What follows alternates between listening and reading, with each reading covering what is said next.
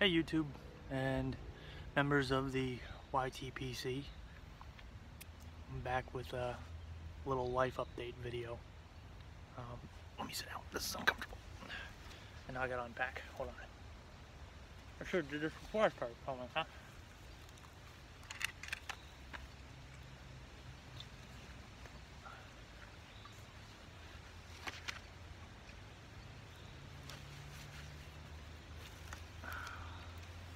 Let's see if this log holds.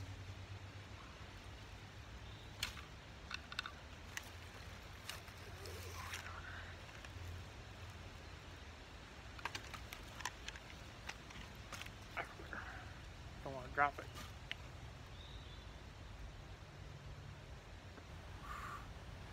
Just giving you all an update that this is a reoccurring thing on my channel where I say I don't know when I'll be back or whatever. I was working on a mail call video. I ordered a Old Dominion corncob pipe. It's more of a classic design. Got like a reed stem instead of a plastic stem like a Missouri Meerschaum does. I wanted it just because it's like a classic corncob pipe. I thought it looked cool. I wanted the one they call the Chesapeake just because I'm a Maryland boy.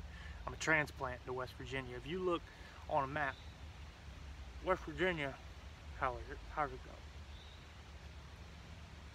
West Virginia looks like that, right? Well, I live right up here where it cuts underneath Maryland and Virginia cuts right underneath of it. You can drive from PA to Virginia through 4 different states in about 20 minutes where I'm at.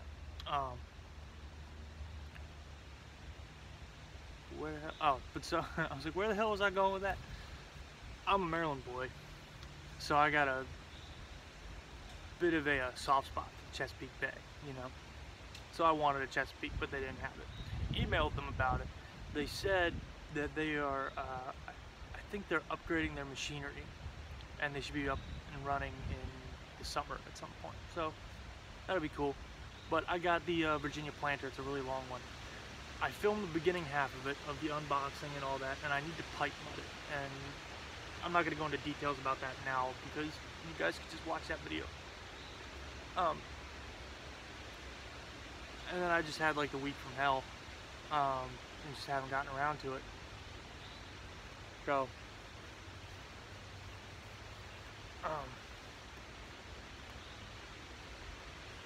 it will come eventually. If I can work up the motivation, I'm going to try to pipe mud it tonight. But I just wanted to give you all a little life update, that kind of thing.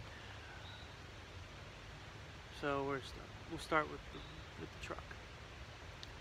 In, I think my last video, I talked about, my weekend's going to be busy, I got to start working on the truck or whatever. You know, I bought this truck, this Chevy S10, it's 2000. Decent little truck, rusted all to hell and back, but 4-wheel drive, it's the off-road package, the ZR or whatever the shit. There wasn't any kind of monetary thing I can get, but whatever. Screw you, YouTube.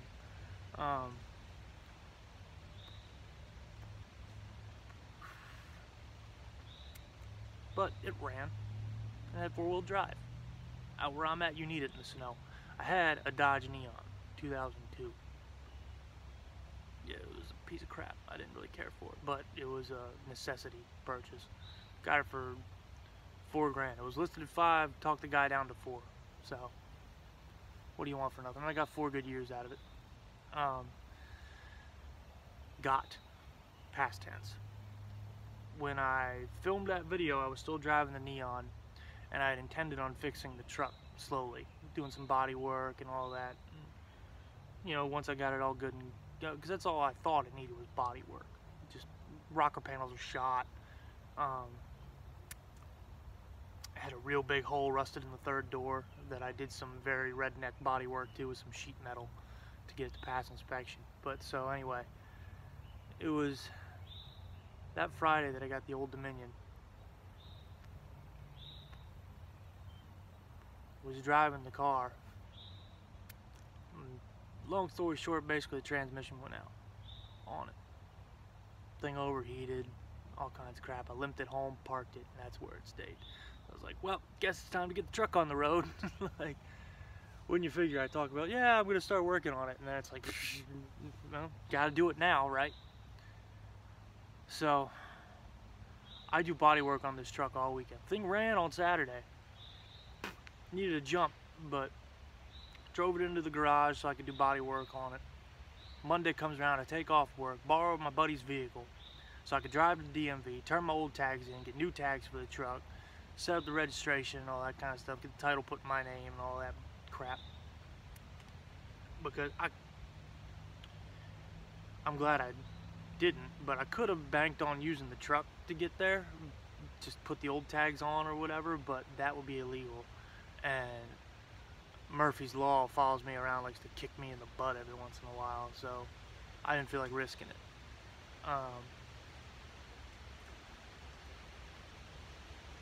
Went to the DMV, did all that crap, got back to the house, went to jump in the truck to go get it inspected so it would be ready to go. Truck wouldn't start, wouldn't turn over. Shit. So, to make a long story short, basically the fuel pump shot. So I'm still borrowing my buddy's car, and I got two big 4,000 some pound paperweights sitting in the driveway. Anybody want to buy a Dodge Neon? Good parts car. Transmission's bad, but everything else is probably okay. I don't know, I'm not an auto mechanic. I'm winging it here, man. $500. You know what? For you guys, you get the YTPC discount. $400 and you can have this Dodge Neon. Get it out of my driveway. I'm probably going to take it. There's a raceway up the road, and they race like Porsches and stuff up there, but they also do like redneck class, basically, where you just take a car, it's all stock, you pull everything out, put a roll cage in it, and you run it. And guys run Neons up there, so I'll probably put a flyer up there for it, and somebody will buy it just to park the damn thing out. Body's in great condition, surprisingly. It's 2002. I'm waiting for this log to snap. Nature's rocking chair, man. So that was the bane of my existence for a week. But in the grand scheme of things, it's freaking peanuts. In Derek's reverse calabash, I brought up that something was wrong with his arm, and we didn't know what it was, but we thought it was cancer, and turns out it wasn't. Well, turns out it probably is. It's either lymphoma or leukemia. They don't know which.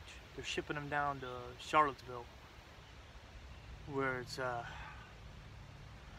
cancer specialist to get checked out and maybe start him on chemo. Worthless ass city hospital up here. Pulled the wrong lymph node. Did tests on it. Kind of shit, man. Like, doc says, well, that one's all swollen, but this one over here is smaller, and it's not as swollen, but it looks suspicious, so we're going to biopsy that and do tests on it. Why wouldn't you take the one that's swollen, you jackass?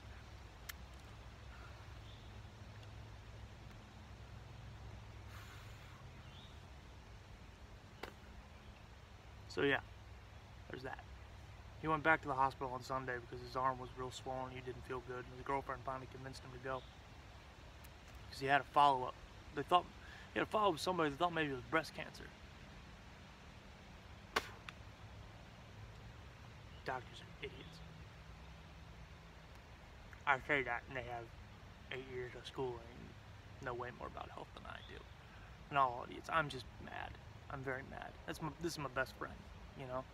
He's been my best friend since we were 15 goddamn years old. Like, pardon my language in this video. I'm not happy. I curse like a sailor. I worked construction for about 8 years, if you couldn't tell by the nice vest. So we cursed. My beautiful, wonderful, amazing girlfriend was calling me, and it cut the video off. She's probably at my house. She's coming down from Philly for the weekend. But yeah, so again, I apologize for the language in this video. I'm just rather perturbed. I'm scared. You know, it's like he's my best friend. You know, he's been my best friend since we were 15 years old. I'm 30. He's 29. We have the same birthday, November 11th. I'm 1988, he's 1989. He's 29 years old with cancer. Maybe. Knock on wood, it's not. Effing hope it's not. Hopefully it's something weird and stupid, and like, oh, you got bit by a spider, or some kind of shit, you know. Smoking a cigar today. It's easier than walking around with a pipe trying to keep that thing lit, and it burns longer too for a longer video. I wasn't sure how long this was gonna go. This is there are no label house blend, house cigar, whatever, from King Street Emporium in Martinsburg, West Virginia. You can get a bundle of 20 for about $72. So can't beat that with a stick.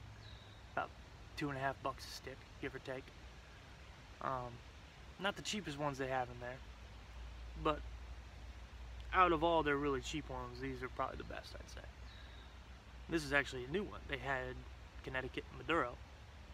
This one is a sun-grown wrapper. It's really nice. It doesn't bite real hard, real smooth cigar. I like it a lot. The owner gave me a free one when I went in there last time because he knew I smoked these ones all the time. He's like, try this out, man. This is a new one. You might like it. Let me know what you think. So he comped me one. And I really liked it, so I decided I was going to get me a bundle of them. Anyway.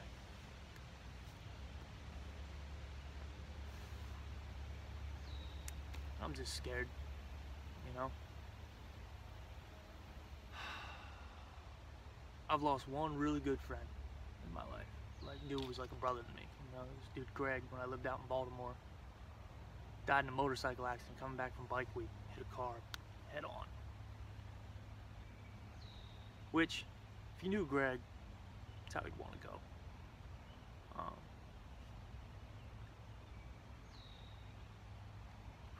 Cancer is an ugly, nasty bitch. But looked up lymphoma and all that crap, and it's got about an 86% survival rate. So I'm hoping. I'm really hoping. And if y'all could do me a favor, all 62 of you, 62 subscribers now. I'm real glad I remembered that because I wanted to thank Ghost Cobb and Wharf Valley Boy. I think that's how you pronounce it. I don't know. It's that weird English spelling.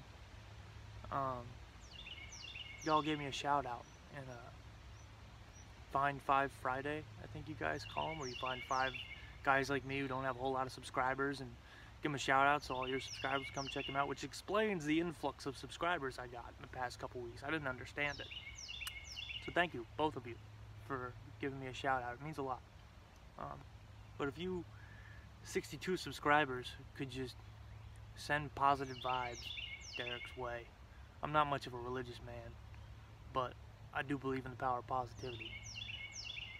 So, if you're religious, pray to whatever imaginary friend you want to pray to. That's a joke between me and Kaylee. She's Christian, and I call God her imaginary friend. It's not. I swear it's not a slight. I was raised Catholic, so I have a little bit of Catholic bitterness to me. But one way or another, just send positive things his way for me. I'd appreciate it. At this point, I'm willing to take whatever help I can get. You know what I mean? Like, nothing could hurt, right? I don't know. I just need to talk, you know?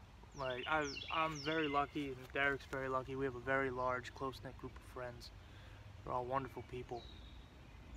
And, I don't know if this is how people see me, but this is how I try to be. I try to be the rock. I try to be, you know, the steadfast guy, the guy you can count on, the guy you can talk to, the guy, when crap hits the fan, I'm the guy who doesn't panic. I try to be the guy who's like, all right, how are we fixing this? What are we going to do? Here's what I'm thinking. We can do this or this. If that doesn't work, we can do this or this. I got 5 game plans already. What do y'all got to bring to the table, you know? I try to be that guy. I try to keep a brave face, I guess, for everybody. But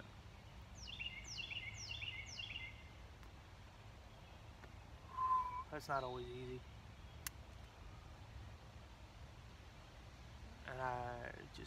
I don't know. Talking to the camera, even talking to you guys, it's getting it out helps a lot. Talking about things helps a lot.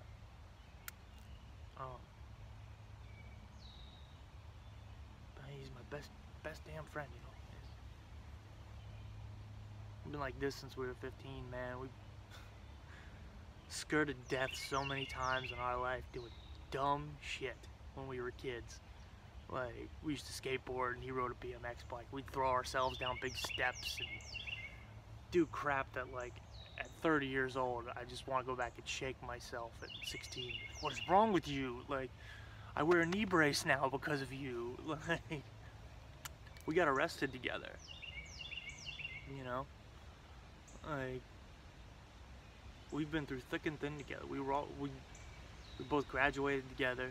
Like, didn't think we would pass high school, and somehow we both pulled it off. You know, he's seen me at my lowest, I've seen him at his lowest.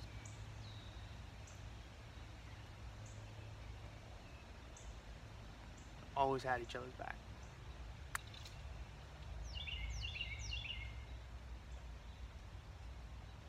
Squirrels. And it's just scary to think about, man. You know, the ramifications of it all. But I'm trying to stay positive. We got a group chat thing going where his girlfriend's giving us updates.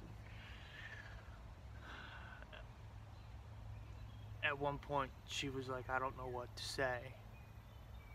And the only thing I could think to reply with was, say he'll be alright.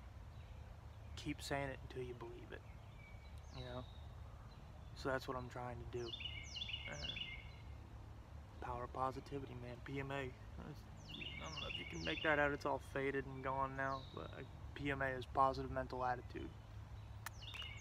It's a thing from the Bad Brains. They're a punk band from DC back in the 80s.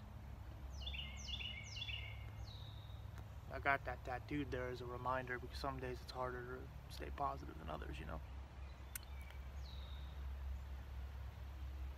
But it is hard to be positive when your friend has cancer.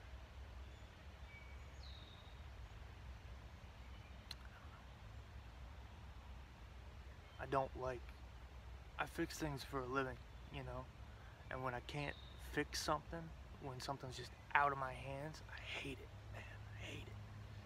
Like, I want to attack the problem. Like, that's how I get crap done, you know. Like, when something's going wrong, I don't like to wallow in it and roll around in it. No, woe is me. My truck's not running. Let's fix it. Like, let's rip the fuel filter out. Is that the problem? Nope. All right. And Derek, with his big crab claw arm that was 3 times bigger than his other arm, helped me push that truck out of the garage because of the way our door is. I couldn't get it over the board.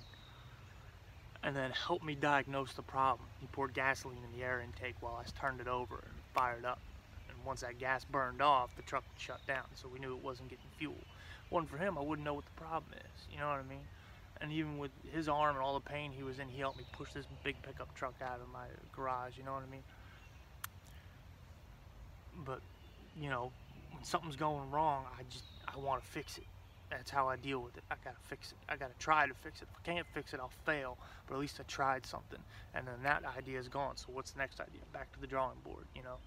But when you're just helpless to do anything about it, it's just deflating. It's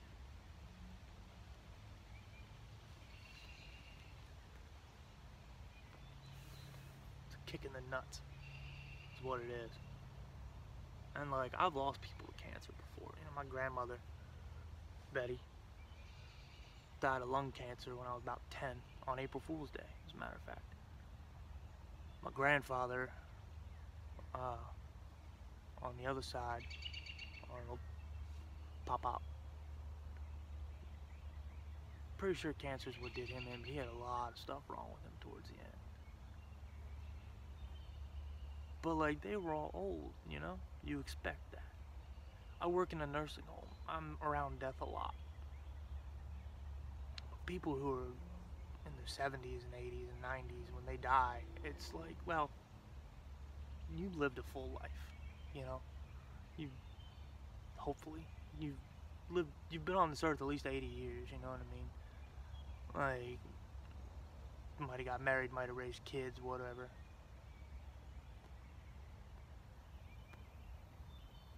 It's what you do. You die. We all die. Eventually, I'm gonna die. You're gonna die. We're all gonna die. It's just what happens. You get old and you die. But at 29 years old, to get something like that, that very well could be a death sentence. You know, I don't like saying that, but I was researching stuff, and there's like 16 different lymphomas that it could be, and it depends if it's spread and if it's in anything else. And they're checking his bone marrow because it might have moved into his bone marrow and turned into leukemia or whatever.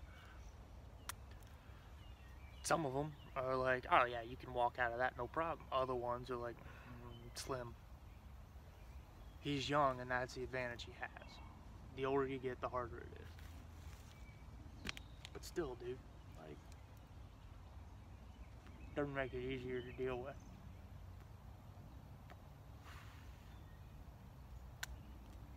I don't mean to unload my problems on all y'all.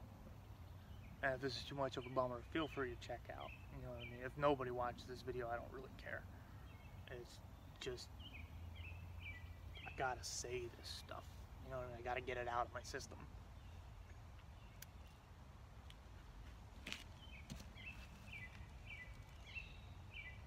I said, man, it's just scary. I don't want to lose my best friend. You know? I don't even have any kids or anything that he could have met. I want him to meet my kids. You know, when Kayla and I have something, I'm gonna marry that girl. I can tell you that right now.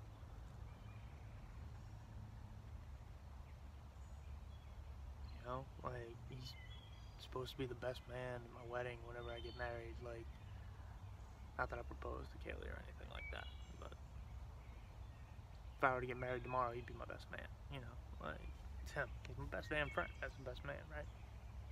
And I'd like to believe it would be the other way around if he got married.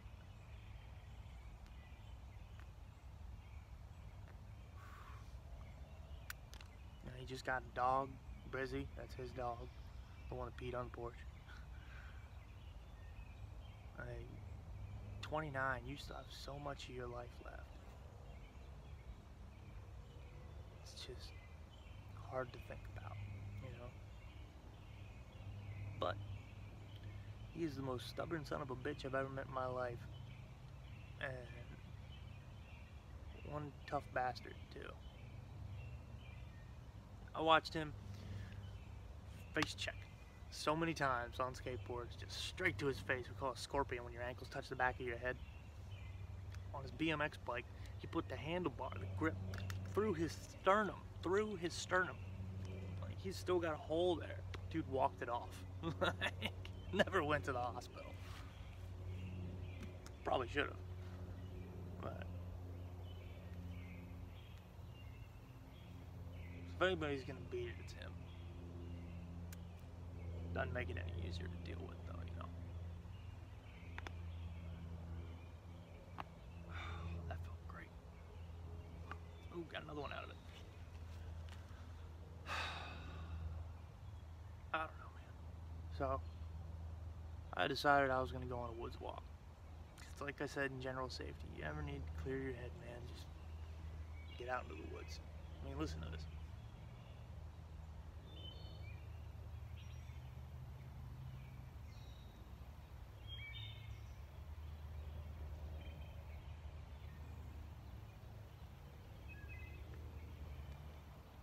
Peaceful. Relaxing.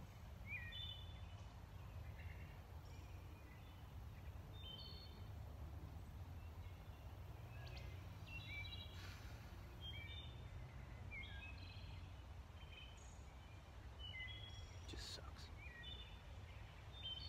No other word for it. It sucks.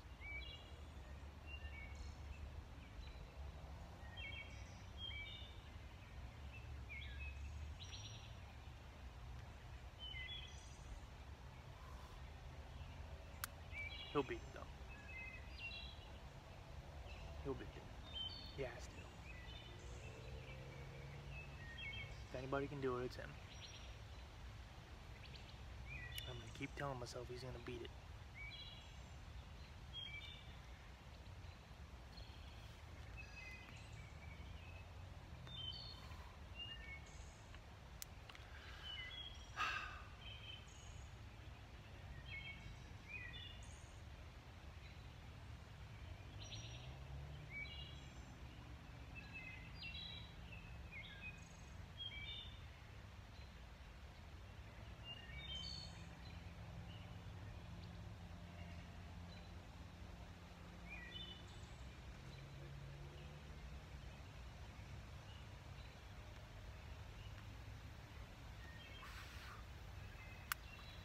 I refuse to talk about him like he's already gone. Past tense crap. He's still here. If anyone can beat it, it's him.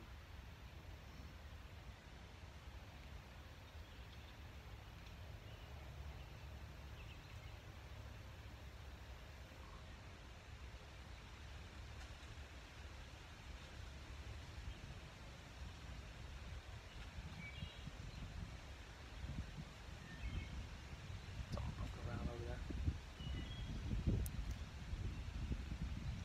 Take the AR with me because there's a bear that wanders the neighborhood. According to the neighbors, I've yet to see it, but there's a very large plot of woods behind my house. So, I believe it. They're around here. 223 wouldn't kill it, but I got 30 of them in there. I'll take a damn good try. At the very least, it might scare it off. Loud bang, hopefully. Would, but I know for a fact there's coyotes back here. I hear them all the time. Bobcats are in the area. If I was gonna run into anything, I'd rather run into coyotes or a black bear. You could scare off both by screaming at it. Bobcats are quiet, and they sneak up behind you. Big cat won't come straight at you. Big cat will lie and wait till you turn your back, sneak up behind you, and take you down before you even know what hit you.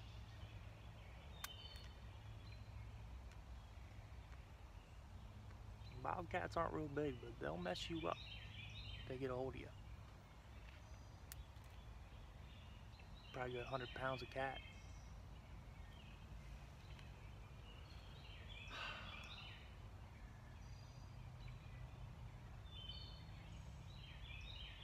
I did, however, today.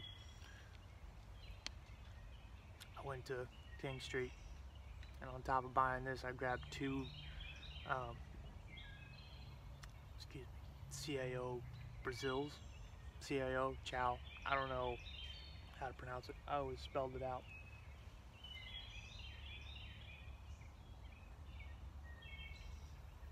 But I've heard some people call it chow. But I grabbed two CAO Brazils because they're one of his favorite cigars. And I got this plan that I'm just going to keep him in the humidor until he's in remission. And then me and him are going to sit and have a cigar. And those will sit there until he is.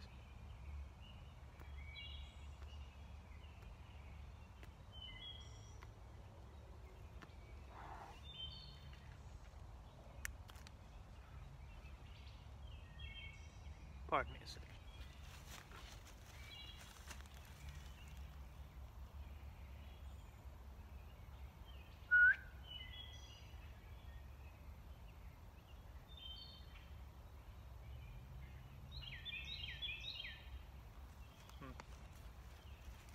Don't know.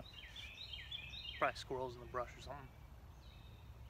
I love the woods, but I also get a little paranoid out here when I'm by myself. Especially at night.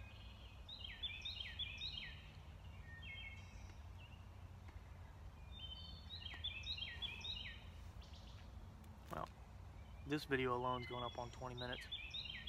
I think the other one was probably about 10, so this is about a half-hour video at this point, so I think I'm going to cut it off here. Thank you for listening. Thank you for subscribing. as well. All 62 of you. Thanks again to Ghost Cobb, Wolf Valley Boy.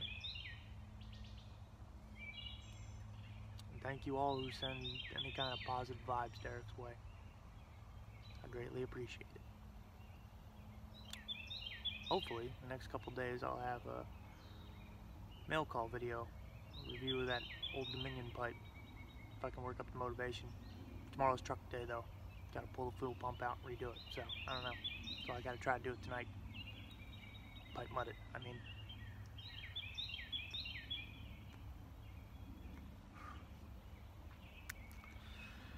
So, till next time, happy cigaring.